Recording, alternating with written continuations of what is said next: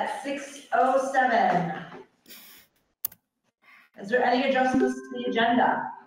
We are going to have to wait on celebration of learning. There's soccer. So we lost out to soccer today. Yes, I can imagine. So the sixth graders will come and present next meeting. Okay. They all volunteered and it wasn't until their parents. Well, that's exciting that they were interested in coming and doing celebration with us, but I'm happy that we have a good soccer Yes. program going. Right. Okay. Is there any other adjustments to the agenda? Okay, oh, look at the top of the mountain, that's so pretty. The sun just hitting it, it's great. Missing a great view.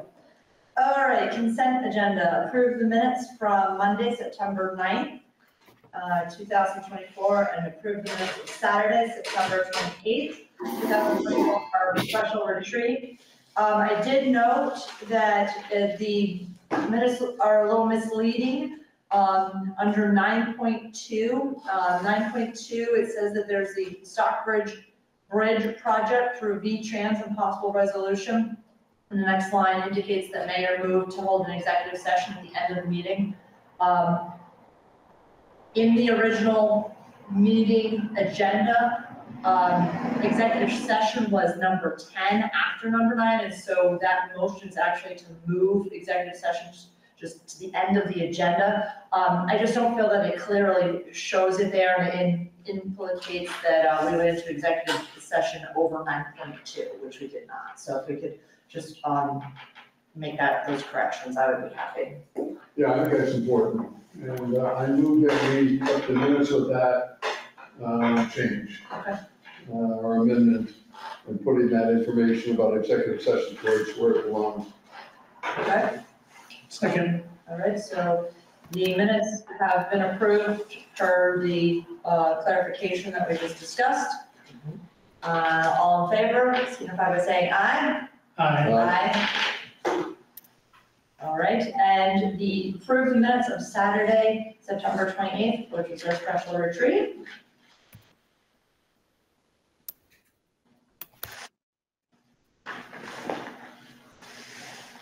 I so move. Great, we have a motion, do we have a second? Second. Any discussion? All right, for motion to approve the minutes of Saturday, September 28th, all in favor, signify by saying aye. Aye. Okay, we move on to public comment. Do we have any public? Hello, good evening. Hi. Aye. Hi there, Lindsay Ray Sylvia, member of the Stockbridge community, and just hoping to follow up on our standing farm/forest to school topic. I know we last month had just decided that this would be kind of a chance to follow up and ensure the forward progression of the farm and forest to school movement for RSUD. And just wanted to provide an update that a few families from the Stockbridge campus have been in contact through Lindy with Mary Schell, the community coordinator for the SU.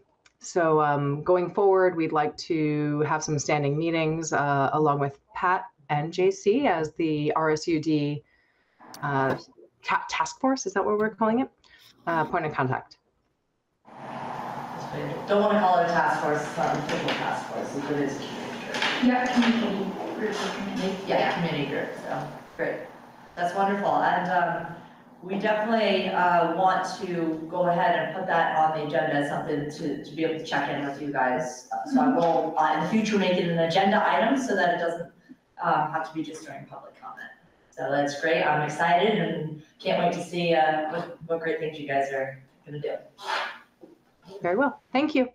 Great, thank you so much. Thank you. Great, do we have any other public comment? Or just the people that are on the screen, what I see on the call? There's nobody else, is there? That's it, yep. All right, well, if there's no further public comment, we're gonna move on to board comment. I just wanted to comment publicly that the board really wants to encourage Rochester voters to go out and vote yes to the town acquiring our high school building. So I just wanted to put that out publicly, that is something that our boards wholeheartedly supports. Absolutely. Okay. Great, there's no other board comment. We will move on to the superintendent's report. So you have my report in hand. Originally they had said that the Commission on the Future of Vermont Public Education was going to meet the first Monday of the month. So I had listed October 7th as a potential meeting. That has now been changed to Monday, October 21st. And so I did update that on the full board tab in regards to that Excel spreadsheet. I encourage the board to continue to just also visit the AOE website. We don't always get notifications if they decided they're going to change those meetings. So, but I know Bill was able to attend the Finance Committee last week, and we had 2 board members planning to attend today if that commission meeting had been held. And I think they're hoping to, it sounds like their schedule works for those 2 board members to attend on the 21st as well. Otherwise, we're starting to roll out data reports across the SU specific to our spring VT cap, ELA and math data, and also in regards to track my progress. Principal Stetson's going to go over all that with you here in a minute. What I would say is what I feel good about and encouraged about is that as a supervisory union, I would say over 80% of our cohorts SU-wide are performing above the state average in regards to proficiency. I would say overall as a state, though, I feel I'm a bit troubled by the fact that we actually saw some regression as a state in regards to those test scores. So stay tuned in regards to at the full board meeting coming up. We're going to have a breakdown across the SU in regards to how our districts did, and so that the boards can start to see how we're going to be utilizing this data also as a supervisory union to inform some, just curricular approaches, and also areas where we're finding that we're having some great success. Try to look at how we could possibly turn some of that into some teacher leadership to continue to support, this idea of an integrated system across all of our districts. And then finally, I'm joining you virtually tonight because as soon as we end this meeting, I still have to pack and then hit the road tomorrow morning around 5 a.m. for a 14-hour trip out to the Quarter Horse Congress that I'm really excited to be attending. And I appreciate the board's support in allowing me to do so. You're in really good hands with all your administrators. And of course, Chief Academic Officer Adams will be filling in my role as the acting superintendent while I'm gone. But of course, I'm always just a phone call away.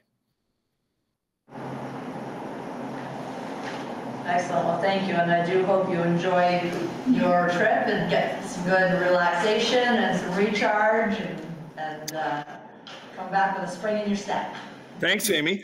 And, if you get bored and you check out the website, if you look at age geldings and mares, there's a live link and you can watch me show. All right, great. That's awesome. We're going to stream it. It's going to be our celebration of learning. There you go. Excellent. Does anybody have any questions, comments for our superintendent on this report?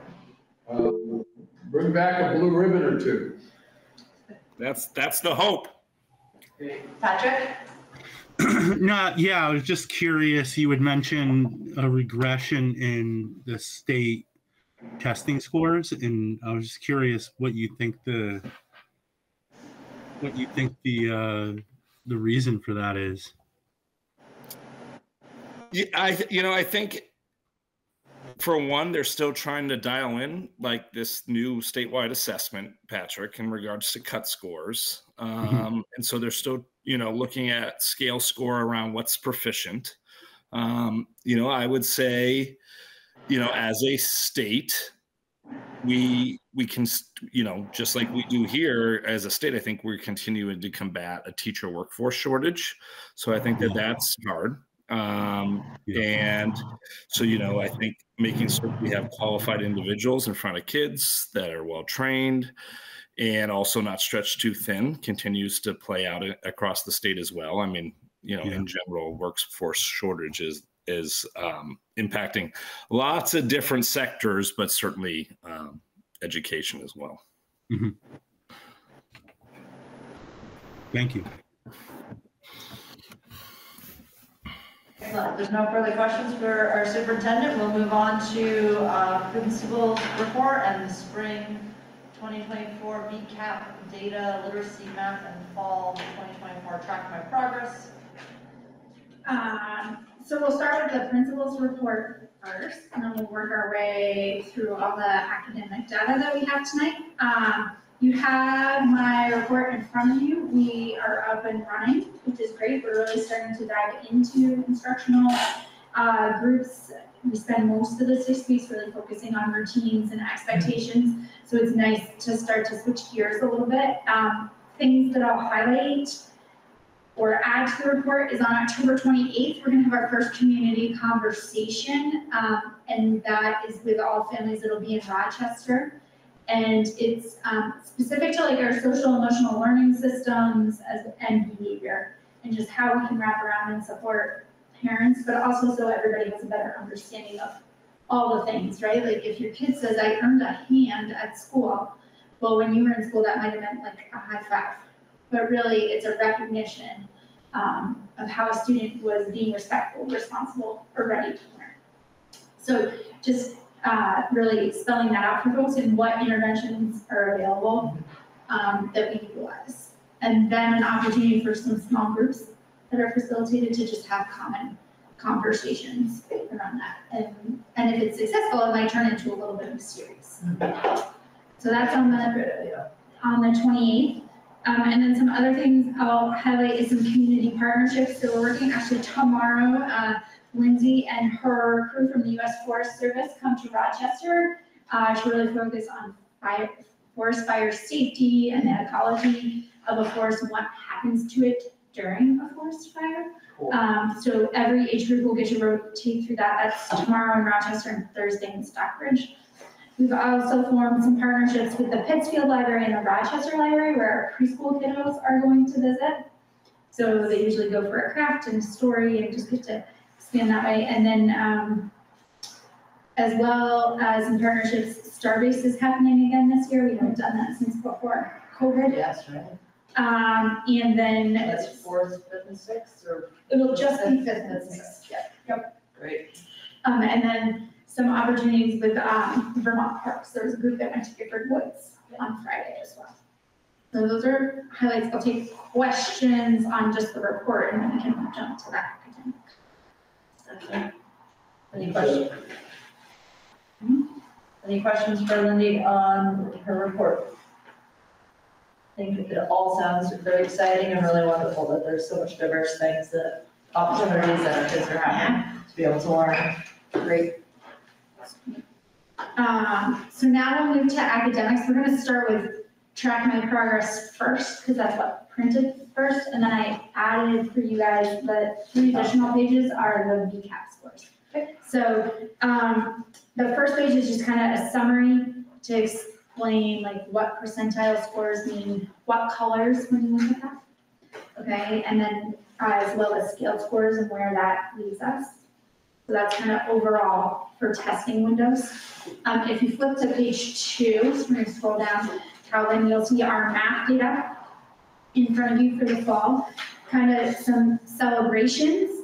One is that like grades K through 5, our average scale score is higher than the fall expectation statewide. So if you look at the last, it's highlighted where it says fall 2024 average scale score, and then our baseline from the state, you'll see that we are above. Oh, great, yeah. K through 5, so we're really starting to take off with our math instruction.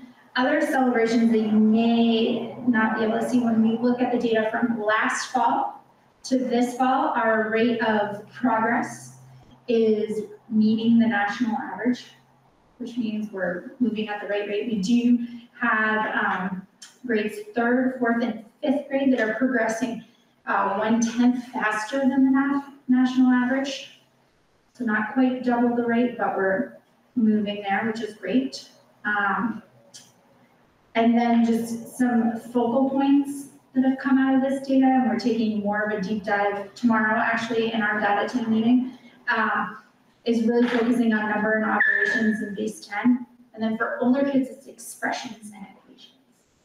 So understanding how to solve multi-step expressions or equations, but also what's missing is the infamous one that they're struggling to plug in. So that's kind of our math data in a nutshell. Any questions about that math data? No questions? I'll flip to page 3, which talks about our English language arts. So I would say overall, just as a celebration, that in the spring, 40% of our students were proficient or above in English language arts.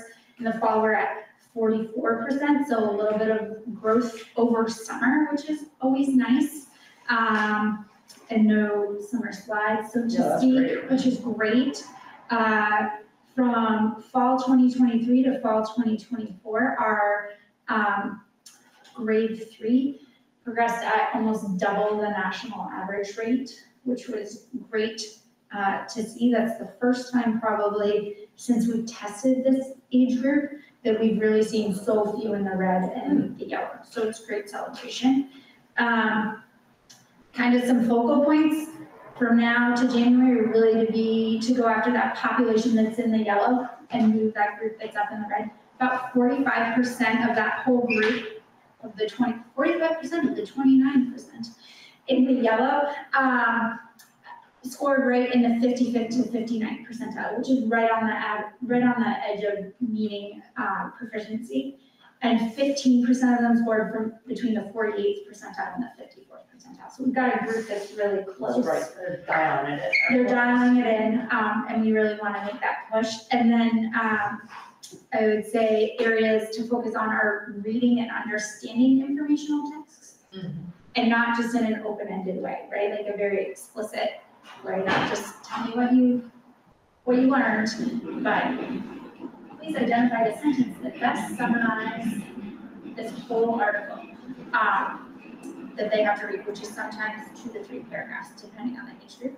And then knowledge of language, which is they're given a sentence and they have to listen to the sentence or read the sentence and then pick like who would be speaking to them in that sentence. Or if you were speaking with your teacher, how would you say this? Which is very, it's gonna take some time to figure out, because that's definitely a community-oriented conversation piece. And I listen to kids, oh, of course I would speak this way, but it's not necessarily the most grammatically correct way to interact. So that is definitely an interesting one to go after. What age group is that? That's all age groups that are struggling with that, right?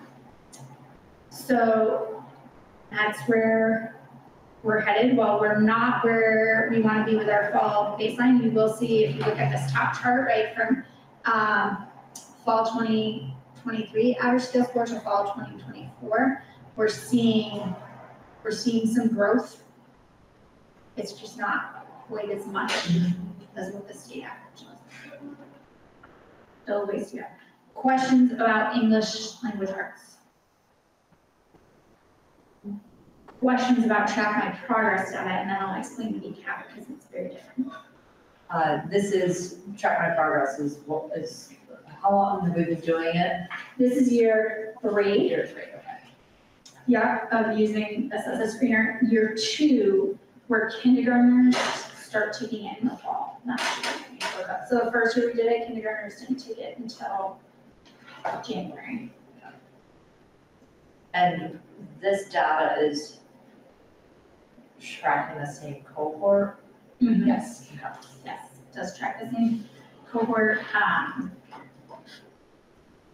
and just informs our instructional practices. I wouldn't say there were most kiddos are right where we're seeing them perform in class. So, great. Other questions about tracking progress? No. Okay. So then you'll see on page 4, this is kind of a letter or summary of. Yeah, it looks like the SBAC data is not in my, sorry. It's not in the packet, Jamie, I did print it for folks. All right, good. I'm glad that they at least have, yeah, I noticed it's not. It's at the bottom of what Calvin's got presented, so we'll be able to show it virtually to you. I don't know why I didn't. But, so you kind of see a summary of it, and then a letter that went home. So all these scores went home like in the 3rd week of September to families. And then you have in front of you what's called, first is the Family Interpretation Guide, just explaining when they get their student report, what does that, How can they do the report? what does it mean, right? What are we looking at? And there's some key things that these tell us, our performance level, but it also breaks it down by standards, so we know whether a kiddo maybe scored high in that standard, met the standard, or was below, so like it breaks it out more than just math. It also gives previous years. So if a kiddo took it, even though this was only year 2 of using these, it kind of gives you a score, like this is what we did this is what your kiddo did last year, and this is where they scored this year. So you get to see a year-to-year comparison, which is nice. And then it does break down, explains there's a writing prompt that kids are given. So it breaks down what that score was on the rubric.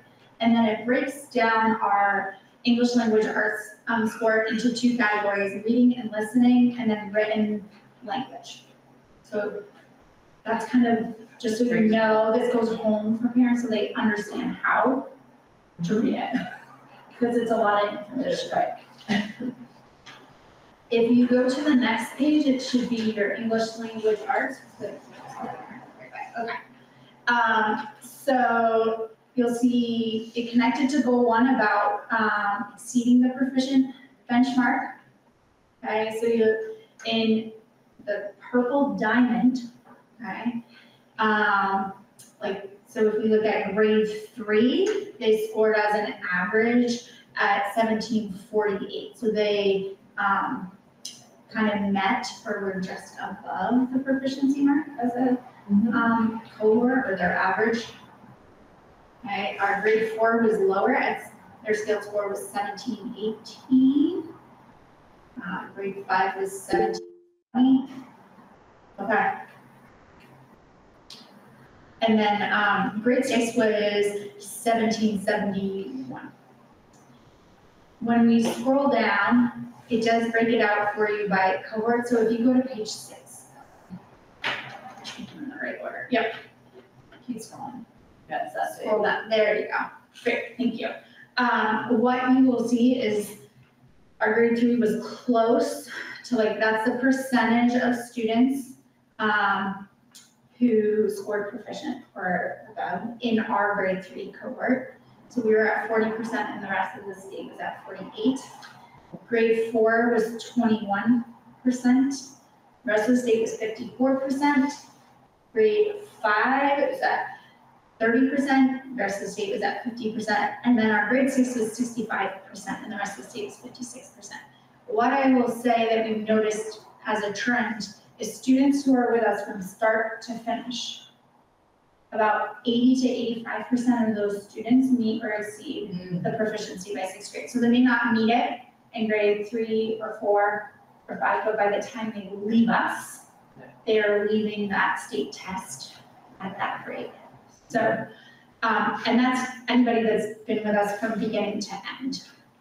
The other thing that I'll share about our grade, what would have been last year's grade 4 cohort, now our grade 5 cohort, right, like rolling everybody up in your brain, is those are our, where the most condensed version of our targeted plans are and our students who receive services through IEPs. Okay.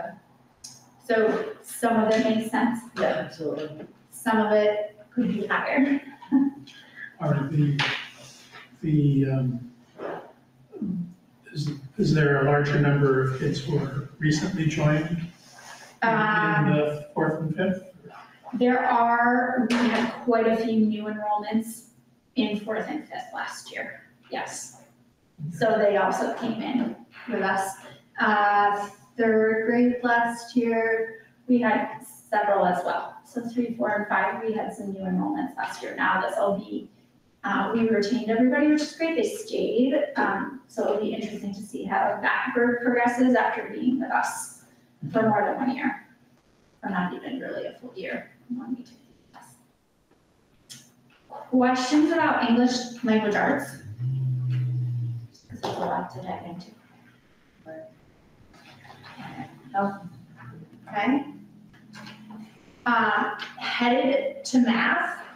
Okay, so we're gonna scroll down to the next page. Okay. We're seeing that third grade group meet right at that like proficiency scale score, right at the 750. They hit that mark. That's what that line is. What the proficiency scale score was, and they jumped last 2 years ago, third graders.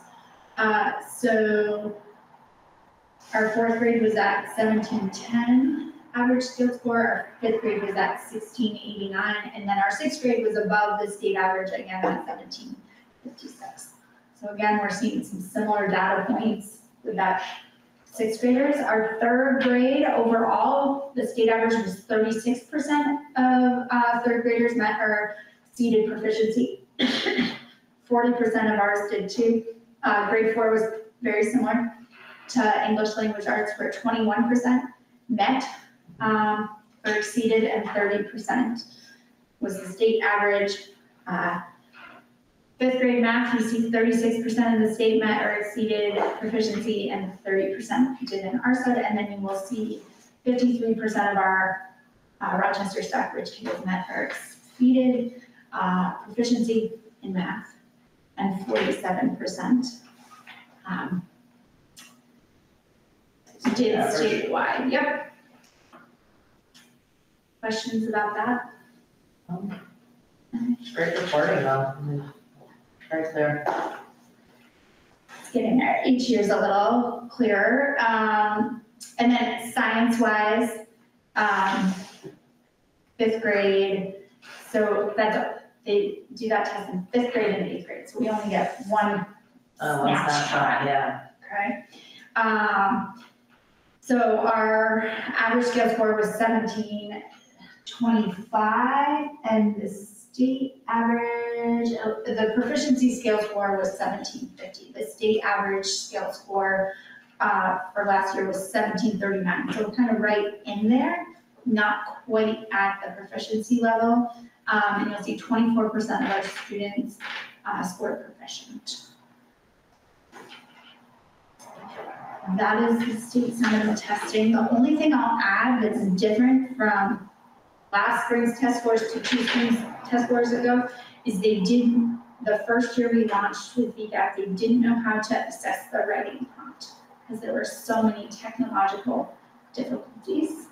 Meaning when we did what was called SBAC, it was a whole separate day. Like kids took all their test questions, and then day 2, it was nothing but like a writing prompt.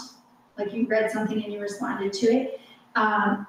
What happened the first year they launched VCAP, and this is kind of a little bit of what James talking about, is they put it at the tail end of one of the sessions, so it just was different depending on the kiddo. And kiddos would hit next, and it would exit them completely out of the test. And they couldn't unlock tests quick enough for kids to go back in. Oh, yeah. So they didn't factor it into a scaled score. This year, it is factored in, or well, last spring's was factored in. So that is a little different. We're just not sure how that plays out because we haven't used this long enough to know. Questions? It's a lot. Is our curriculum for English language arts and mathematics continue to be the same? What we're doing and what we're using to accelerate the learning curve of our students? So we're continuing on what we built on bridges and Yes. reconstruction. Right. Right, I would say the only thing that's different in that is just teacher turnover, right? So it takes a little more wraparound support. We've been leveraging our interventionists to help those new folks get launched, because sometimes it's different when you're teaching multi-age, like, Yes. especially in math, right? It is two very different expectations. So we're using people like Bonnie Warren, our mathematics coach, Faye Sevries helped, and then both our literacy interventionists, Linda General and Donna Gallant, are helping those folks really get going too. Reading is very much, they test into a specific lesson number and they go, so it doesn't matter about age, whereas math, it's kind of two separate things. And that, I would say, continues to become the challenge scheduling wise, is balancing to make sure everybody has enough time, but that we're doing more than just going to math class and just going to literacy class, because you can spend all day in those. We lose a lot of friends. That was the case. But that's kind of, especially in the multi-age math class, where we're really starting to juggle and figure it out. It comes with the experience. But, Thank you. yeah. Other questions? All right. Turn it over to Tara. Okay, well, let's move on to our business manager, Tara, please. Good evening, everyone. Can you hear me okay? Yes. Yes. All right. I have sent you my report. It outlines what's happening in the business office throughout the month of October. It's a busy reporting month because all of our quarter one reports are due generally by the 15th of the month. So we do each of these reports other than the special education reports for all 7 of our entities. And then updates that aren't on my report, and also a reminder, is any board members and treasurer stipends, paperwork has been received, will get paid out this Friday in payroll. And then lastly, I think I shared at the SU board meeting, the auditors were with us for 2 weeks, and now they are doing their wrap up of their reconciliation on their end, and then they will be back to do the federal single audits for any of our entities that received over $750,000 of federal funding. And then if there's any questions. Great, go ahead, Bill. Yeah, hi, Tara. Just curious, you got 13 items, bullets here, and I'm sure you got a lot more going on. Has the state and feds auditing and reporting requirements basically leveled off as far as what you expect, so it's steady state, or are you still juggling with new demands or new requirements or different things? How's that whole process that you're supervising going? Is it pretty steady state now, or is there new surprises all the time? None of my reports are the same from year to year. They ask for new information every time a report gets rolled out. We have all new formats for all of our special education reports, as well as continuing to have to do supplemental reports for all the additional funding that we received as a result of the ESSER grant.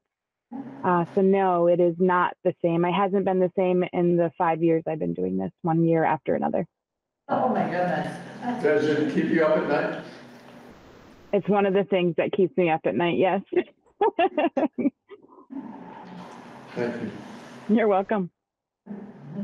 Excellent. Is there any other questions for Tara? Okay. Thank you, Tara. Policy committee, second reading of policies B5 and C12.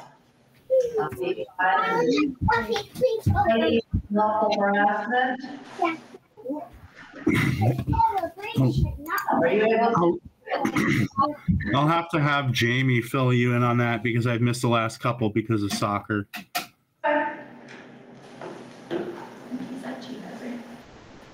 I think he's at Granville. Okay.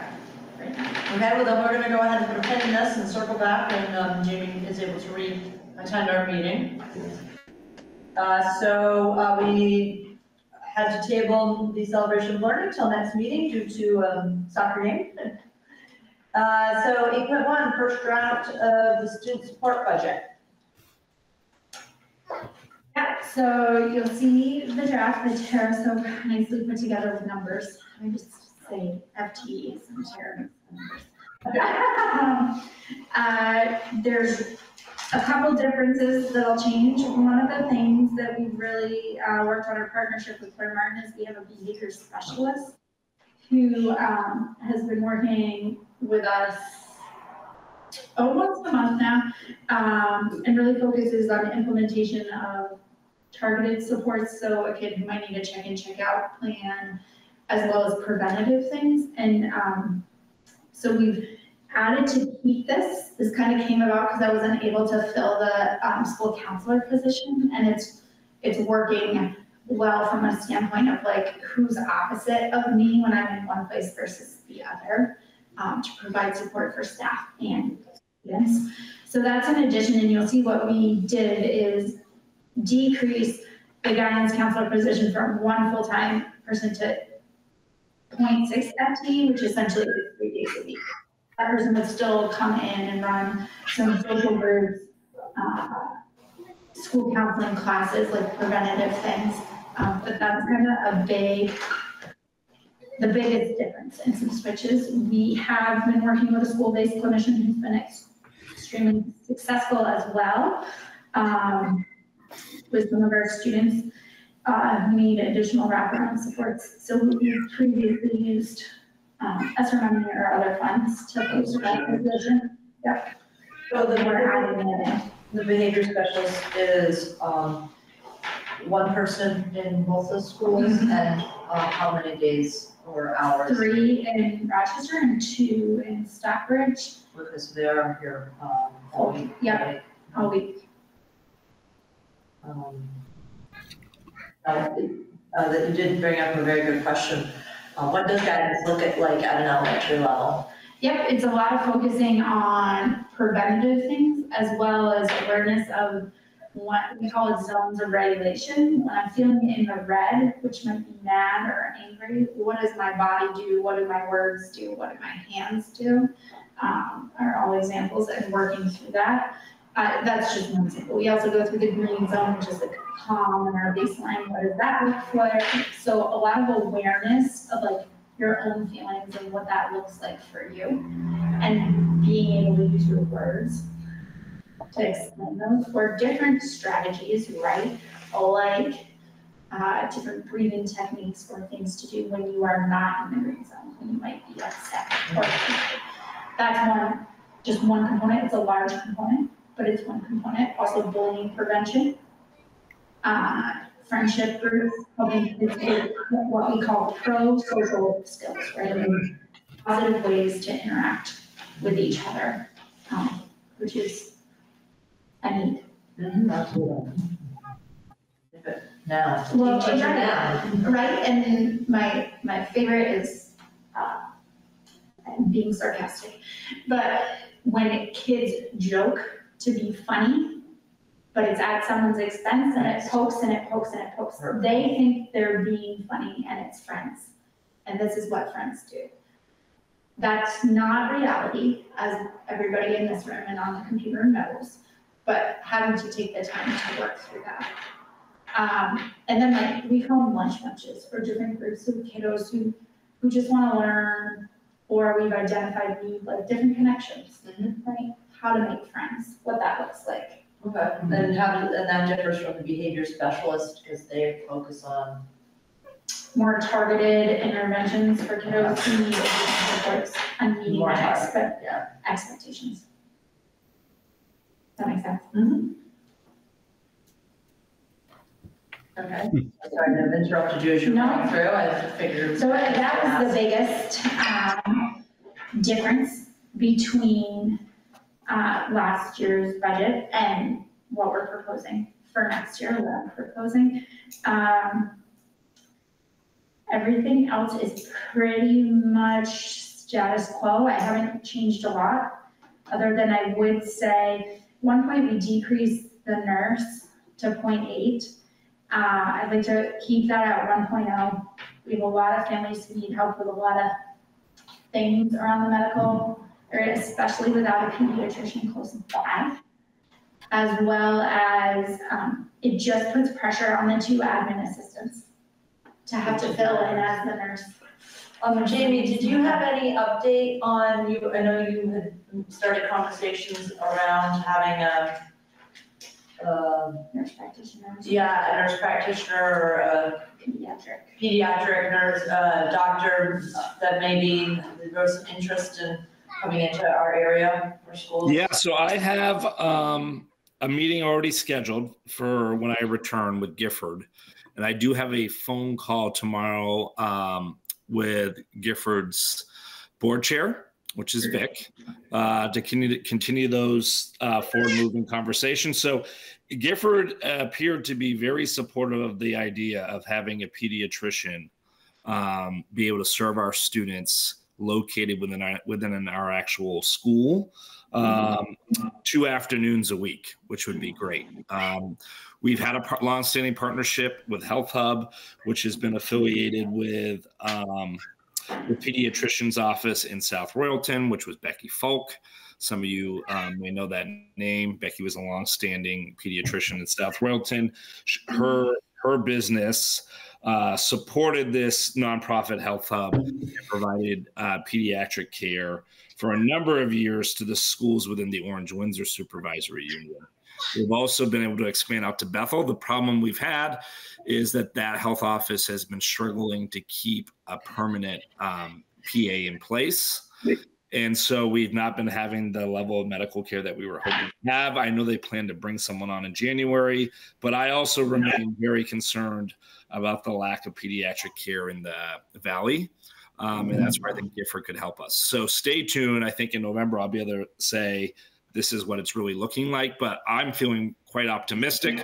And this would occur without any added cost to the district, which would be exciting. So stay tuned. Yeah, great. Thank you very much for that update. That would be exciting. So we did add for you this year. We used to add at each draft, we'd keep track of what the percentage increase was. We wanted you to be able to look and at least have an estimate based on last year's impact of a penny on the tax rate. So what you're seeing is the FY25 penny on a tax rate. Each year it adjusts usually a little bit. And so in December, we'll be able to tell you exactly what we estimate a penny to be for next year, but we at least wanted to provide you what a penny was last year. So right now with those changes Lindy went over with you, the tax impact projection would be just over 2 cents on the tax rate. Okay. Other things. Oh, and the other thing I don't know if we went into, we are carrying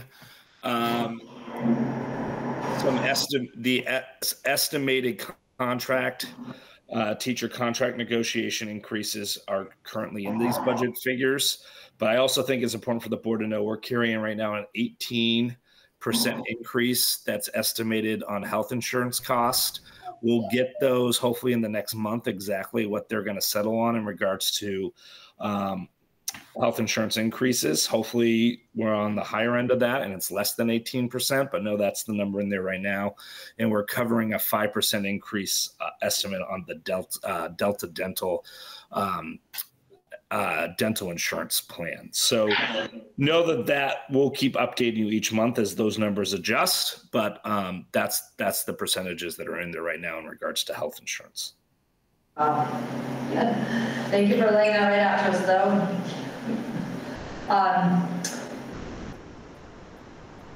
Great. The other changes, can I just speak to? Yep. So under principal and admin, currently neither admin assistant is year-round. They're extended year contract. This puts one of those positions to year-round. What we're finding is there's enough that one could be year-round and the other can stay on next school year, which is like 10 days before the school year starts and 10 days after it ends. So it kind of gives like July essentially off and a little bit of August. intervention. That includes our math interventionist and our literacy interventionist.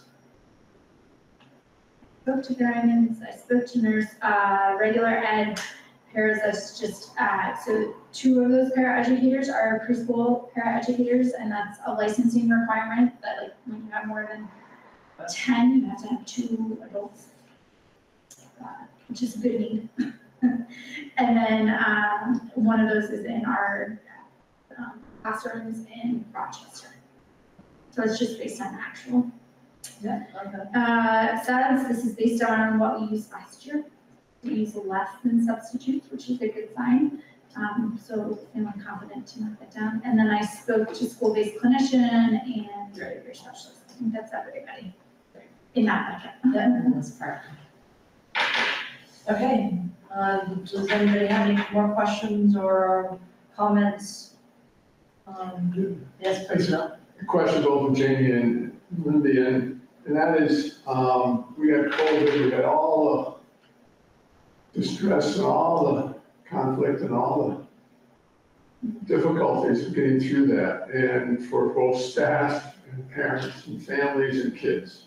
And are we coming out of that, or it's basically, we've got other social emotional challenges that we have to meet? What does that horizon look like to you? Is it, are we, we've got the guns and the talent to meet, and those things are finally kind of settling down, or is it just each year has a bunch of new challenges and we don't know what they are, and they could be better or worse? Give us some sense of how this is going, if you would. Lindy can jump in. I mean, Bill, I'll speak to you as a district, but also across the SU. We continue to see increases of social emotional need and maladaptive behavior across multiple districts within the supervisory union. I will say that Claire Martin has been a really good partner in working really hard to continue to implement and intensify supports within our schools. And, you know, I would say that right now as a district, if you had that school counselor position filled, at least part-time, because we went ahead and, you know, filled as much as we could around missing supports with that behavioral specialist contract, that I think that we'd be finding that we had as solid as a team in social emotional support as one could really expect. I think we'd feel good. I would say one of the gaps Lindy still has is not having that school counselor. And so one of the things that we have been doing is, well, one, we went ahead and contracted with Claire Martin for the behavioral specialists, but 2, central office continues to work with Lindy to provide additional coverage at schools when they're feeling a bit thin due to student need. So what does that mean? That means central office administrators pushing into schools to help provide additional backup support. Thank you. Yeah, I think I would just add, I think every time we think we've planned for the right supports, a new family moves in, a new need arises. I don't think we're alone in that experience. But I also feel like we have a strong team. The school counselor position is definitely, the additional support is important because it creates a more preventative approach, right? And not always responsive. And teaching social skills. And as much as I'd like to say that I could do that as well, that's just not realistic. And I'd like to get to that point, but we're just not there. I think all things being said, our kids with the highest need have the most individualized support right now, which is important because not everybody across the state can say that. So that feels good. I think this behavior specialist enjoyed this position coming on because I think that feels fun for teachers to know that there's someone to be able to respond if I'm not available. And that's really important. And I think schools are always a microcosm of what's going on in the world. And mental health is a real thing that's going on, and here we are trying to support kids. And what actually is really nice about Fairmont coming in these positions is that they're backed by a whole network that specializes in social. There's a lot of other supports, Yeah, they have a lot of resources that they can draw on, which just strengthens what they're doing for us, so. Great. Any more questions on this first draft of the budget? Well, this is definitely the important stuff. So, I think we all know that it is going to be a tough budget year, so we definitely want to do it as prudently as possible, but this stuff is important, and we need to make sure that we're able to fund our staff and the supports that our kids need. Okay. If there's no further questions about the first draft, we will move on to 8.2. Task force to survey stakeholder groups throughout the. Oh, sure, yeah, thank you. We had put a pin in the policy committee because Jamie was attending another meeting. Now that he is back, we would have him speak to the two policies that have been presented in front of us.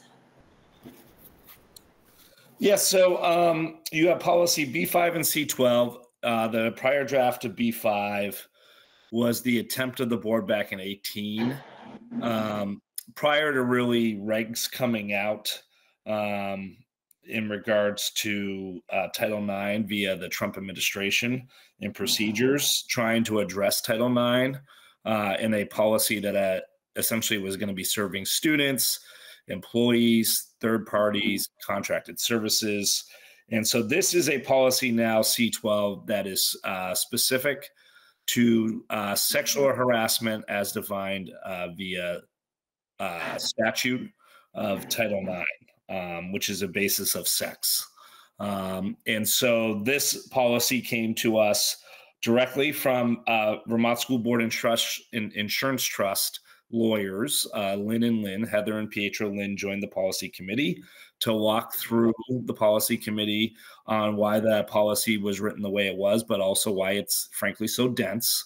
And there are new procedures that just came out in June from the Biden administration. Those procedures have been caught up in the courts because it was broadening the definition of sexual harassment via Title IX to be broader than the basis of sex. And so those regs have been challenged. So our attorney recommended that at this point, until those things get worked out in the courts, that we move forward with adopting this policy that's currently aligned to the 2020 regs, and that they expect that over the next year, that the fact that we're going to have a presidential election coming, that they expected some changes to the procedures possibly anyways, and so that we should adopt what's not currently caught up in the courts so that we have a Title IX policy on the books. So that's C12. B5 addresses workplace harassment, and also provides protections for parties that is broader than just harassment based on sex that's covered under Title IX, other protected groups, as well as I just think it's important that the board knows that we have an HHB policy as well, hazing, harassment, and bullying policy that provides protections to our students in the event that it's something or harassment that's occurred that's not linked to sex, which would be covered under Title IX.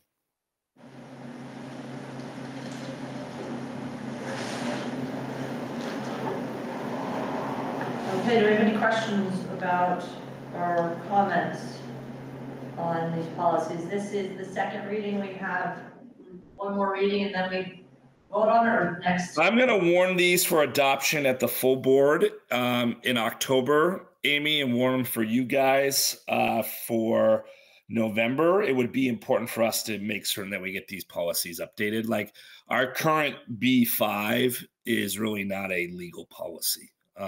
So I'm feeling a bit, I'm feeling that it's pretty urgent now that we have students back in our buildings to get these policies adopted next month. Great. So does anybody have any comments or concerns regarding either of these policies at this time? I would say, if not, read through them though, and I'll reach out to the policy committee, right? If they or to Jamie if they find anything egregious. Okay,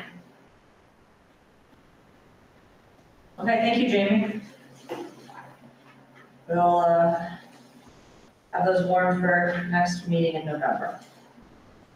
Okay, 8.2, task force to survey stakeholder groups throughout RSUD to inform next steps in RSUD strategic planning. This was a topic of discussion that we had at our board retreat. The idea of moving forward with strategic planning, but looking to really engage the community in that planning process, to just have an understanding of our community, our stakeholders, our RSUD community, and our broader community of sending schools, sending students.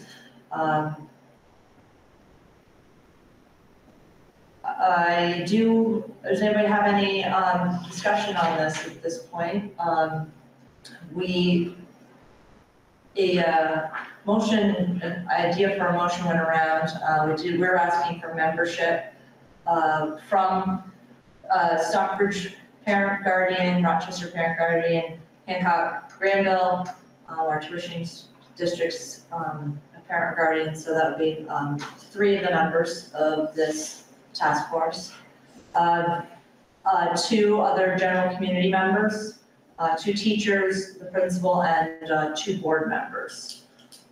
The idea, again, would be for this task force to engage the community with a survey, and to summarize that survey and to prepare a report for the board. It wouldn't be the task of this task force would not be to evaluate the results and to make recommendations to the board. It would be to gather the information, create the survey, gather the information, and report the information back to the board. So I think are we all in agreement in the scope of what we're trying to do here with the task force? I think so. Okay. Great. Well, I would like to go ahead and make a motion to create this task force. So moved. Second. I'll read it. I would like to, if you noticed that I just wanted to have the summarize, I just want to replace that word in your motion. You guys want? I think you just had it incorrect here, that's all. Just take that out, summarize. Gotcha. Yeah, from what we just discussed. Yeah. I'd like to move that the Rochester-Stockbridge Unified District Board form a community engagement task force to survey the Unified District stakeholder groups and summarize the results and report to the board in preparation for its meaning the board's development of its strategic plan. And the membership of this task force we've identified would be 3 parents, guardians from Stockbridge, Rochester, and the Granville Hancock tuition district, 2 community members, 2 teachers, our principal, and 2 board members, Also be included would be task force support team, and that would be made up of a task force facilitator and the SU community school coordinator. So we're talking about 10 members and 2 members of the support team. So I so move. I second. Excellent, the motion has been moved. Is there any further discussion? Patrick? Should we have a community member from Pittsfield or no? Well, we do have a spot because we do have we're looking for 2 general community members.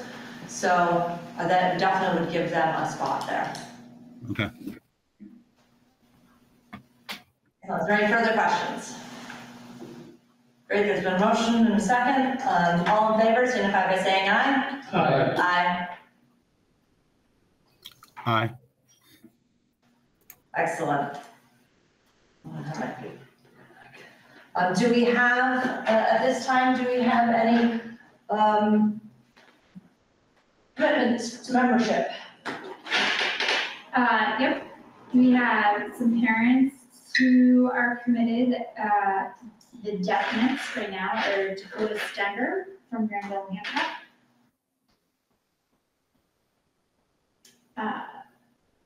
Doug Fole from Stockbridge. And the others we're waiting for details, so I'll confirm. Okay, well then, that's great. Do we have, at this time, JC's not here, I'd love to make sure that, like more of our board here to. Don't we just nominate the board members that are? Voluntold. Oh, you didn't go to the meeting, I guess you, voluntold, that's good. That's what we call it in my house. Okay, I guess by next meeting, we can finalize who the members are going to be for this task force, so then they can go forward.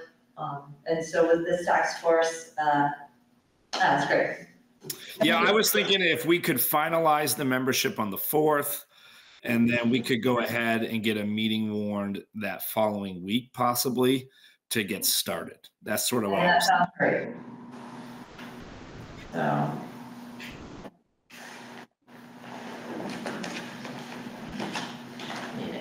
Does that work? I think that sounds great. Thank you very much. Okay, 8.3, board development.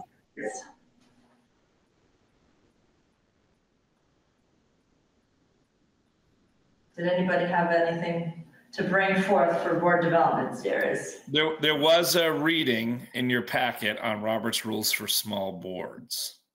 Ah, okay.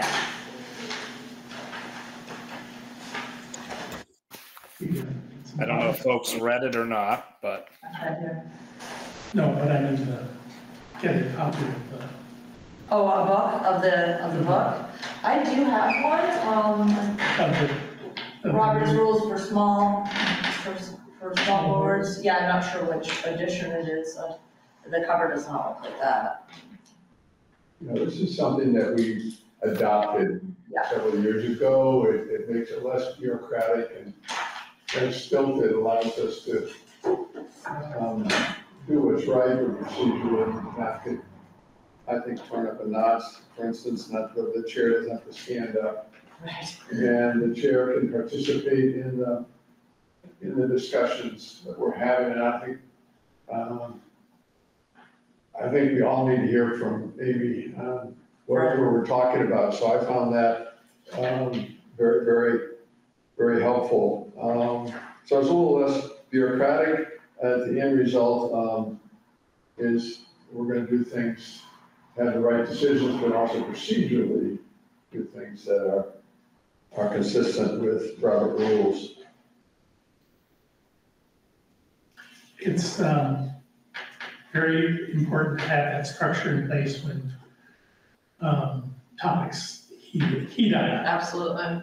I suggested to the rather innocuous committee, the Budget and Finance Committee, that, hey, you need to put in some more places for public communications and comments, but also limit it to 3 minutes, because we don't have community show up until things are Contentious. contentious. Yeah. So- That makes sense. That makes sense. So you don't want to shut them off, but you want to give them opportunity, multiple opportunities, but also with. Very good. Rule of thumb, for sure. I think one thing that came out of the retreat was that on the board development, that we open that up to the board members. And my suggestion to the chair would be is, like tonight, we say, if somebody wants to suggest a board development topic that we'd like to spend a few minutes on. And it could be a topic or an article or something like that. It could be a policy that we're kind of curious about and we need more information about. We've got policy books like that, and so I'm not sure, I thought this was a good place to start, but I'm just recommend that we open it up and somebody have a suggestion that we should tackle in a brief, important dialogue for November. I definitely agree. And I think that along with that, if there is no suggestions, I think we should be on a rotating assignment to come up with something. Okay. So, does anybody have a suggestion for our November board meeting as a board development series to have a small read or small discussion on some type of board development? Anything more specific you'd like to know more about, or? Have to take them back. Okay. Do you want to come up with the first topic for next?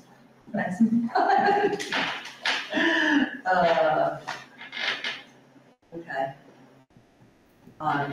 Now, Bill, unless you have something on your mind that you would like to bring up next month, I can try to come up with something that is of interest, because I have things, I just can't think of them right now that are, like, things that I would like to know more You're about. too young to be as forgetful. Oh, there's a lot going on.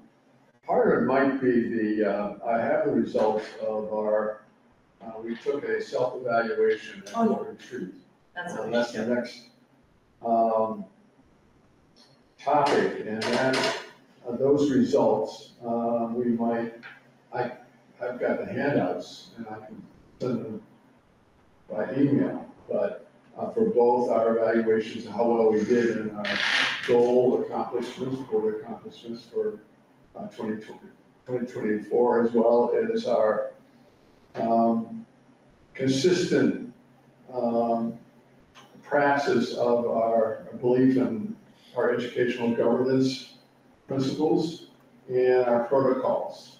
And I think I've got those results which I can pass out, but since we don't have a lot of people here, I think we might want to have, that could be a I development think that's a great start. for November. We can make any decisions for that retreat.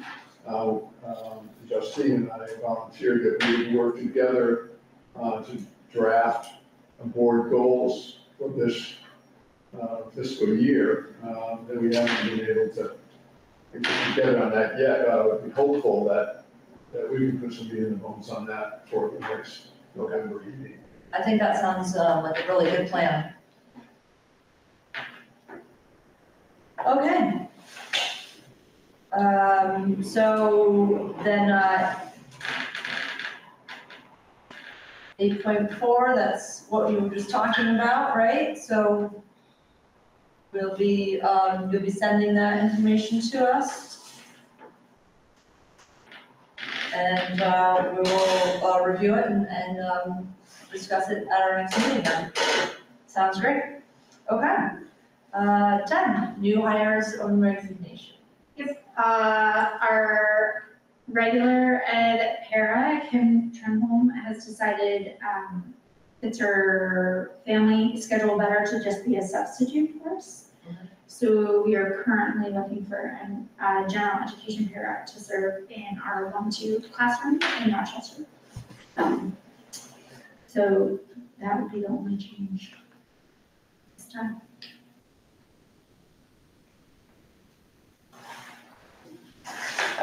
Is there any public comment?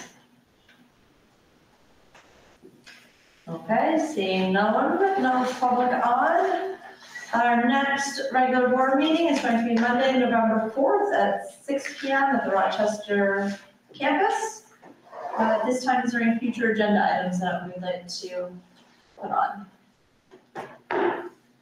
The stuff that was noted tonight was the farm to school and forest to school group. Okay, what do we want, what is it called? Farm to school and forest to school. And forest. Yeah. Now, that is the name of one group? Or is Yes, that two groups? no, it's under, good question. Maybe we should do farm and forest to school. Or something like that, like talking about maybe simplifying their name, because it does almost feel that could be two groups that can be split. So we'll put those on as a regular check-in. We will identify and solidify our task force members and hopefully be able to warn a meeting for that task force after that. So, okay. If there's no further business, I look for a motion to adjourn. So moved. Second. All in favor? Thank you all. Thank you, Jamie. Yes, thank you. Have a